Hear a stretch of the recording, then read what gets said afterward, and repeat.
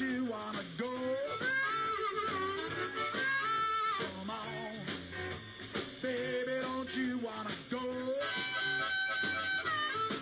Back to that lemon light city, sweet home Chicago. 224 446. Come on, baby, now get your business fixed. Come on, honey, don't you? Hi, I'm Marty Levinson. Welcome to the Northtown News Magazine. Thanks so much, Marty. Even though Marty didn't actually give me the haircut today, the fact is he gave me a good enough haircut that I can live today, show my hair, and not wear the usual baseball cap to cover up.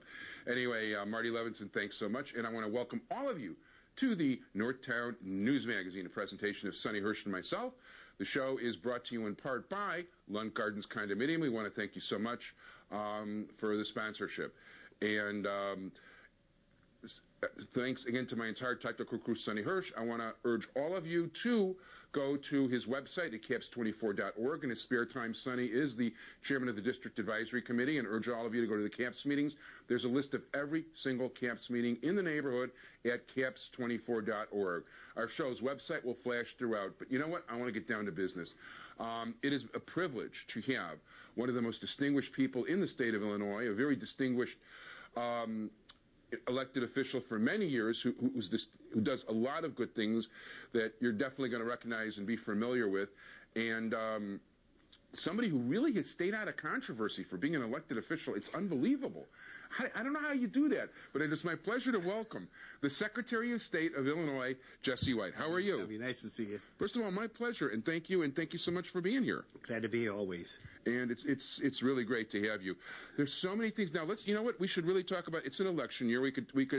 There's so many things that you've done during the course of the last 3.5 years to change the way the office is run. Not just lip service or whatever, but I mean, you've really, you came in there. You came in with the plan. You decided there's ways things can be changed, modernized, be more effective. I mean, let's talk about some of the stuff you've done that way. First of all, when I came into the office in 1999, I said that I wanted to run the office like it is a business, restore some integrity to it, and put it in a posture by which people could be proud. And we've been able to fulfill every campaign commitment. Normally, when you're out on the campaign trail, you say you want to do certain things, you want to accomplish certain things, and you fall quite a bit short. But in this case, there was so much to be done. The General Assembly was kind enough to help us to do some of the things that we needed to do to move the office of the Secretary of State forward. Which I think is really terrific. I mean, there's so many different things you did to make life easier for both the citizens and save costs. I think it's absolutely been great. Well, one of the things that we did, when I came to this office, I came into the office when the office was on a cloud of controversy. There were about 3,000 individuals who had received their driver's license, or a CDL, commercial driver's license, which meant that they would be able to drive a truck. And we were told that some of these people had gotten their license under questionable circumstances. So we did some retesting. In the process of retesting these 3,000 individuals, we found out, I think, just 40% were able to pass the retest, which meant that the roads of Illinois were not safe. And so we just wanted to do all we could to make sure we got rid of those individuals so that the roads would be a lot safer. They're a lot safer now than they were then. I also brought on a fellow by the name of Jim Burns. Jim Burns was a former U.S. attorney from the Northern District of Illinois. I brought him on, and he's my Inspector General. And our mission is to make sure that anytime anyone is in violation of the code of conduct set forth by this administration, they could be suspended, terminated, or incarcerated, or all of the above. And so we're proud to have him on board. We also dealt with putting forward the delivery of 8.5 million sets of license plates. That's the largest in the history of the state. It's the largest in the history of this country. No other state has ever embarked upon the manufacturing and distribution of that many license plates. We used to have the orange sticker in the rear windows of cars. Right. It's called a TRP, Temporary Registration Permit. And that permit is an advisory. It lets law enforcement know that your plates are being made, and that after the expiration date, of course, then let them know that you would then have your license plates prior to the expiration date of that placard.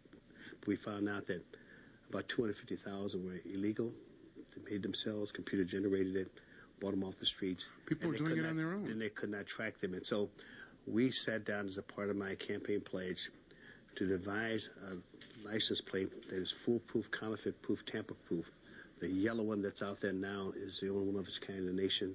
It will let law enforcement know, no matter where they are, that let you know the name of the person or the owner of the person and the pertinent information that they'll need in order to go about their business with regard to that particular vehicle. Yeah, having been in that situation, and I want to give you credit for that, because, I'd see people with that temporary tag in the back of their window, and it would be there for years. Yes.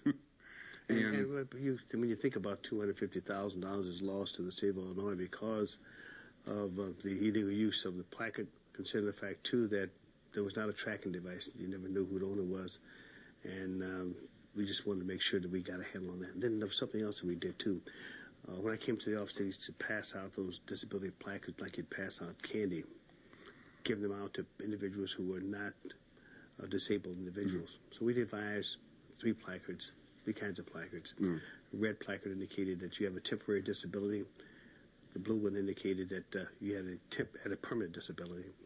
And then you had the green placard, which would let law enforcement know that you are authorized to transport individuals who are disabled. Oh, interesting. Because you know what, my mother, I wasn't transporting my mom. You were just becoming Secretary of State when my mom passed away. So I used to deal with that exactly, yeah. And so we also became a little bit more sophisticated.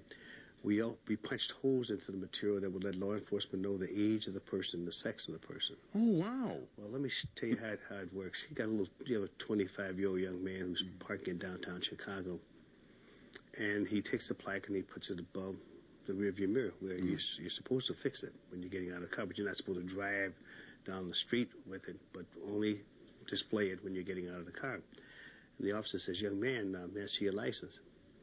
He says, "Oh, you're 25 years of age." "Yes, officer." "Is that your placard?" He said, "Yes, officer, that's my placard." He says, "No, young man, that's not your placard because you're not 89 years of age and you're not a female." So that information is, and then there's also an identification number there as well. And then we are involved with, our Secretary of State Police is involved with monitoring the athletic arenas because many times these young people will get someone else's placard. Get a handicapped spot. That's right, close to the entrance to the arena, run into the game, watch it, and run back out and get in that car and drive away. Well, we've been relentless in our efforts to incarcerate, not so much incarcerate, but to give tickets to those individuals who are caught using someone else's placard. Before, the fine used to be $100. Now it's $500. And we could possibly suspend your license. And then, if by chance you get caught manufacturing or altering a plate, it's $1,000. And if by chance you happen to park in a space that has been set aside for someone who is disabled, the fine used to be $100. It's $350 now. So we're involved with what is called tough love. Mm.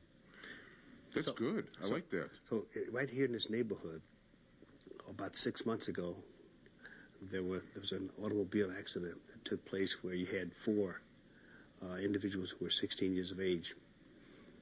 The state representative, D'Amico, came to me and asked, would I support him in his efforts to change the driving age from 16 to 18? I says, "No, I cannot support you with that." And he told me the story about these four 16-year-old kids who were involved in this accident. 2 were deceased, and 2 are still recovering from their wounds. And so the fathers met, city fathers of Lincolnwood met, and they gave him marching orders to go to Springfield to change the driving age from 16 to 18. And I said to him, I could not help you with changing the age from 16 to 18. However, we have what is called the graduated driver's license, which means that the mother or the father would have to spend 25 hours behind the wheel with the child before they can get the license. Mm-hmm. And so I said we can improve upon that by doubling the period of time from 25 hours to 50 hours, and 10 of the 50 hours would be done at night. This way, we think that through practicing with your family members, we're going to get a better product. The bill was introduced into the Illinois General Assembly by Representative D'Amico in the House. Senator Cullerton in the Senate. It was passed and signed by the governor. And now, starting on June the 22nd of this year, anyone who takes part in driver's ed, they would be required to have their parents to spend 50 hours behind the wheel with them. Wow. Before they get their license. And as I said before, 10 of the 50 hours must be at night. It's a violation of all laws of human decency for a parent to say, I spent 50 hours behind the wheel with my child, and so if something happened to that child or someone else, shame on the parents for fudging on the number of hours that they were required to spend with their loved one. And so we're proud of the fact that we have enough confidence in our 16-year-olds to be able to handle themselves behind the wheel. We did something else, too, that I should share with you. Illinois leads the nation in the area of organ donation. We have 6 million-plus individuals who signed to become organ donors. 5,000 people on the waiting list as we speak. 300 people die each year because organs have not arrived in a timely fashion. We believe that when you're alive and well, you should give blood. You're no longer here, you should give organs. One person can provide life or improve the quality of life for 25 individuals. We used to ask individuals who would come into our facility, our 136 Secretary of State facilities, seeking their driver's license, stickers, state IDs, or whatever the case may be, would you like to become an organ donor? If you said yes, we used to ask you to sign on the back of your driver's license, have 2 individuals sign on as witnesses, and then talk over with your family members so when that moment arrived, there would be a smooth transition. We found that 20% of the family members, because of the stress of the moment or because of the thought of losing their loved one, they opted out of the system. So they would not let their loved one's organs be used for transplantation purposes. 20% of the people who had committed themselves to becoming an organ donor, their wish was not honored. So we have a new program that started in January. We have about 5 questions: your name, address, city, zip code, and your driver's license number or your state ID. When you fill that form out, then you become a part of our new organ donor registry, which means that if something happened to you, your organs could be used for transplantation purposes over and above the objection of your family members. So therefore your wishes really do get filled out. We want your wish to be honored. And so right now, since January, we've had over 800,000 people to sign up for our new program. So now we have 2 programs at play here. We have the old system whereby we have to consult with your family members. The new system, we will not have to consult with your family members. Let me share with you a couple of quick stories. I was out in New Lenox, Illinois, where the teacher was honored because she gave her student her kidney. I was at Loyola Memorial Hospital, and the doctor gave her patient a kidney. I was reading about a doctor, I think it was in Pennsylvania. He had old positive blood. The old positive blood supply had been used up, and he was operating on his patient, and he was the only one who had that type blood. So he went next door, had the blood extracted from his body, was inserted into his patient's body, and as it turned out, he completed his operation. The person is alive and well as a result of his generosity. One of my former tumblers was shot and killed at the Ford City Theater in the Ford City Mall about 3 months ago, and 6 of his organs were used for transplantation purposes. So now 6 people are living as a result of his family's generosity. So there's a lot to be said about organ donation. Yeah, I know that this is a big subject for you. As a matter of fact, I was the last time I had you on before the last election, you really surprised me with how impassioned you were about it. And I guess there's some family history there also. Yeah, yes, I had a brother who was a pharmacist at the Lakeside VA Hospital. He wasn't feeling well, and so we took him to the doctor. The doctor examined him and said, he's suffering from an aneurysm. We have to get him to the hospital right away. We took him to the hospital. They put him on life support. And the night before he passed away, a member from the Regional Organ Bank of Illinois asked if by chance he happens to pass away, can we use his organs for transplantation purposes? I says, no, but don't bother me, don't bother us. Leave us alone. I was on the weather program at the time. He died, passed away that night, and a few days later we buried him. And didn't think any more of that situation until 2 years later, my sister became ill, was in dire need of a kidney. There was not a match within the family. And so she put her name on the list, and sure enough, she got a second chance in life as a result of someone else's generosity. And so I've become a strong believer in the organ donor program because it works. And so I gave you some examples a few moments ago of how it truly works. No, definitely. There's no question about it. One of the things I want to let people know, because, people see you publicly and you see you on the camera, and, we were kind of kibitzing before, joking around, and, the camera goes on, though, you're talking to the voters, it's election time, so it's time to talk about issues and talk about seriousness. But I want to give people some idea that, this is really a nice guy. I mean, a good human being. I'll give you guys an example. We were filming the Illinois Integrated Justice Information Summit, which we're very friendly with Dorothy Brown's people, and they're the ones who got us involved in it, Sonny and I. And the Secretary of State was the keynote speaker for that particular event. So so Sonny and I were filming the event, and we were up on a podium to film the speaker stand. Now, we had to interview the Secretary of State first because we were going to film the whole summit, and that was the only chance to interview him without, breaking into the summit. So we started up on the podium, and we saw that, this isn't going to work, not for an individual interview, because we're up on the podium so we can get a good long-range shot. So we realized we've got to move everything down to the floor. So the next thing you know, it's like he's busy carrying all the heavy equipment. He doesn't have to do that, but he's grabbing all the heavy stuff and helping us lift it down. I mean, he's a genuinely nice guy, and I also want to let you people know that. And a lot of times I let people know that, hey, somebody's coming on the show, and we don't usually get much of an audience. We've got Senator Silverstein right now. Here is our audience. Good man. Very good man, as a matter of fact. So he's also going to be on next week's show, by the way. So that's that's the main reason he's here. Besides, he's a good guy. But when people see your name, when I send out the faxes and the emails and all that, who's on the show, this is, well, why didn't you invite me? I know him. I like him. He's such a good guy. And like everybody seems to feel like they know you, they like you, and like you make everybody feel good. And the fact is, I don't hear bad words about you. Even there's something like, and we haven't even talked about this yet. We're more than halfway through in the show. And one of the things you're so famous for, throughout the neighborhood, and the first time I got to meet you and put you on TV is, of course, for the world famous Jesse White tumblers. Yes. On the 4th of July, I had the great pleasure of performing 4 times. We started out in Highland Park, from Highland Park, Glenview to Skokie, from Skokie to the Evanston Parade. And so we were busy that day with 5 units. Wow. And I believe that I do it as a volunteer because I believe that when you come through this world and you become successful, you have to give back. And we teach our young people that you could be a good athlete, but we also want you to be a good human being. We don't want you to ever dislike anyone because of race, creed, or color. That is the ugliest card in the deck. We also want them to maintain at least a C average in school. We want to put them in a posture by which they can run this great country of ours. And so it's a juvenile delinquency prevention program designed to help young people to grow tall and straight.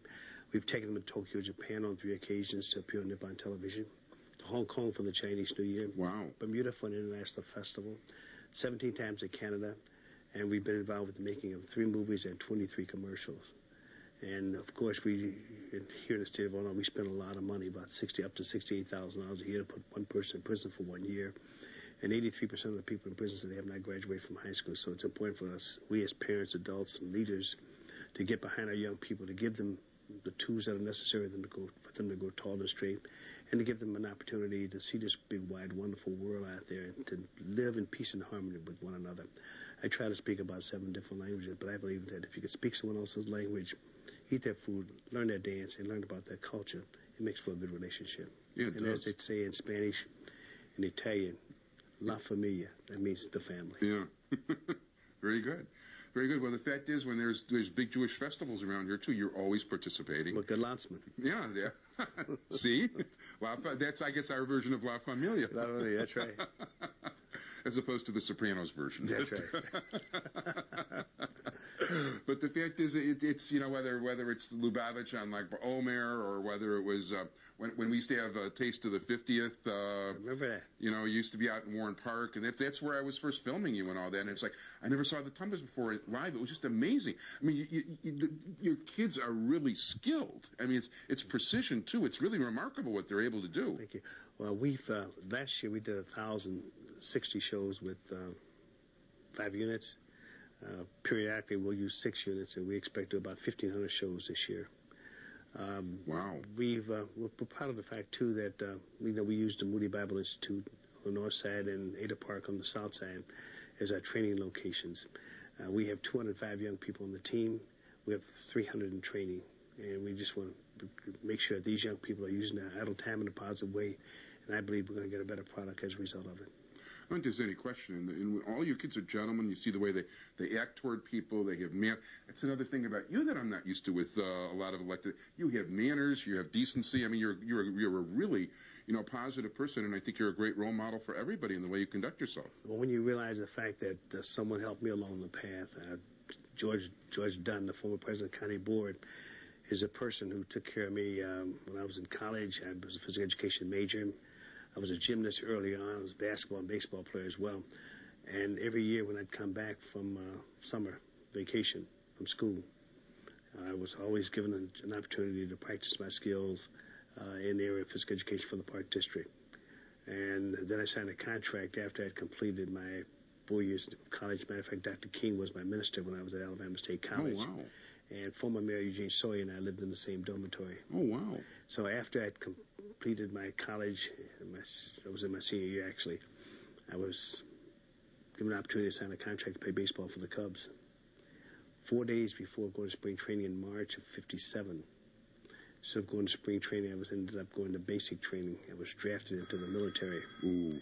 And so I completed my tour of duty. Well, there's a little bit more to it than that. I wanted to learn how to jump out of a perfect good airplane. So I went to jump school and earned my wings, and I served with General William Westmoreland with the 101st Airborne Division. And then after I had completed my tour of duty, I began my baseball career. During the off-season, I taught school during the day, worked for the Park District at night. Oh, wow. I was asked to put on the gym show. From the one gym show in December 1959 came the Jesse White tumbling team. Oh, wow. So we're 47 years old as we speak. That's terrific, and congratulations. Thank you. Wow, you're actually, first of all, you did deserve congratulations for that. And we're talking 1,500 shows this year. Right, but now, most people didn't know that I was a gymnast and that I had gotten some on-the-job experience. I learned early on, and then I was a physical education teacher, taught for 26 years at the Schill Elementary School. Really? Where's that? Yeah. The Cabrini Green School I graduated from. Oh, wow. And in 5 years at Jenner, and I was administrator for the Board of Education for 2 years. Now, weren't the original tumblers were from the Cabrini Green area? No, the original tumblers were at the Rockwell Garden. Oh, okay. Housing project at Western and Adams. Yeah. That's when I worked there, and then later on moved over to Stanton Schiller Park. Yeah. So wow, I mean, no, I didn't know any of this stuff. I did know you were a minor league baseball player. You were in the Cubs chain. Yeah, played the AAA baseball primarily. Which is pretty good for those people that don't know. That's the next step. Heartbeat away. Played at Salt Lake City for 2 years. Tacoma, Dallas, San Antonio. Pacific Coast League? Or? Yeah, Pacific Coast League. I played for Phil Cavaretta. I guess you remember him. Yeah, Phil Cavaretta. Well, I know who he is. Let's put it that way. He was a first baseman. He was there in the 40s and the 50s. He had about 2,000 hits. Yes, he played for Lane Tech, and then later became a Major League Baseball player, and then became a coach. Pete Reeser, he's the fellow who used to... Pistol Pete Reeser. Yeah, he used to crash through the walls. Yeah, led the league in batting one year. That's right. And then Rip Collins, Roger Hornsby was one of my batting coaches. Wow. 358 lifetime batting average. Yeah, that's right. That's right. And then I played with... I played against Ferguson Jenkins, one of my all-time favorites. Randy Hundley, Glenn Beckard, Kenny Hubbs, Don Kessinger. The list goes on and on. Wow. Even Joe Torre, the manager of the Yankees, used to play ball against him. Yeah, no, tell people what position you played. Center field. Okay. I used to be fast. I'm in the twilight of my career right now. That I can't say. I'm a tall guy. People don't see it on the air, but I'm 6'4". But I've got, to use today's phraseology, I have the speed and hops of a block of granite. You have a good heart and a good spirit. Well, thank you. And you're surpassed by yours, by the way. With the stuff you're doing for society, I think is absolutely fantastic. It really is.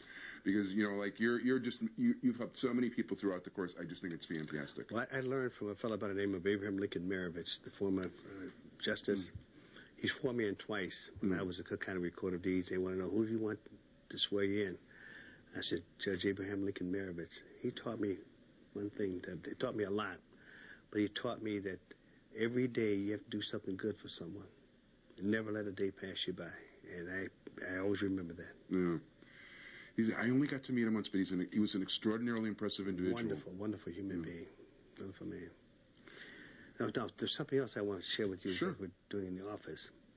We're in the process now of doing a dry run on a program that will help speed the delivery of your sticker for your license plates forward.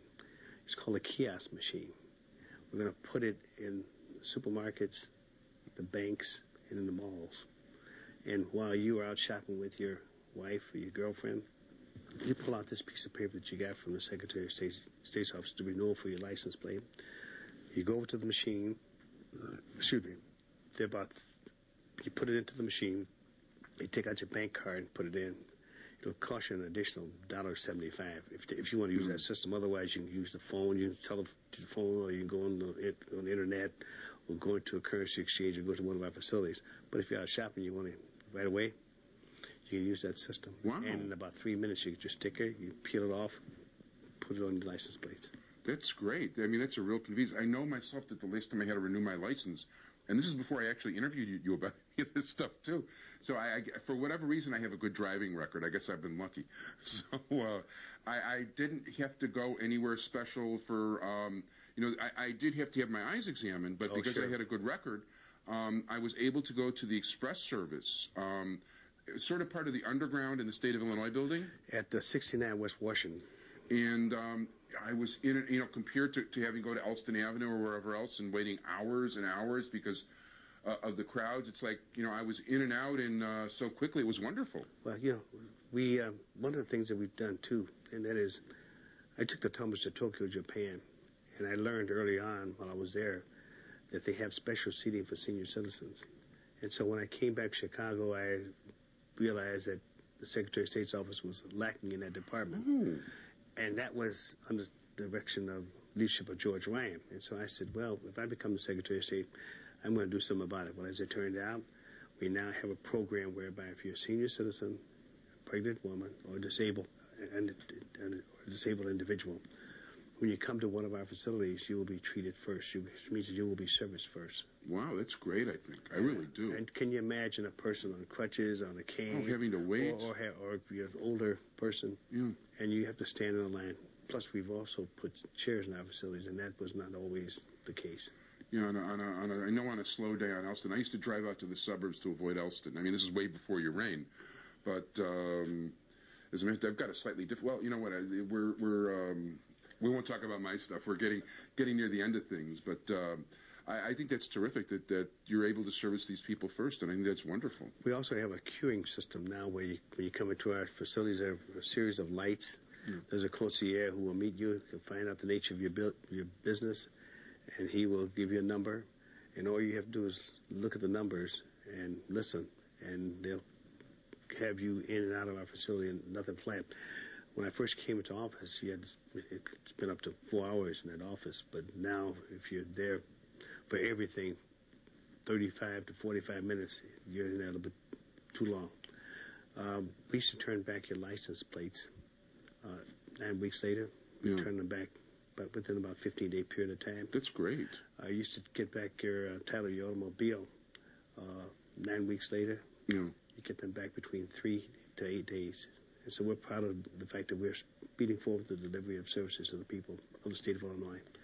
And so that's why I have only one aim in mind, that is to work hard toward being a good servant, being a good steward in the office of the Secretary of State. And I want to wish you luck. We're getting near the end of time. I want to thank very much our special guest today, Secretary of State Jesse White. I also want to thank one of the truly classy PR people in Illinois or anywhere, Dave Drucker, for his help in this and for being here today. I want to thank my entire technical crew, Sonny Hersh. And I don't want to get kicked off the air, so I'm your host, Avi Meyers. Thanks so much, everybody, and bye-bye. Avi, thank you, partner. It's my pleasure. Thank you. Nice to see you. My pleasure. Yeah.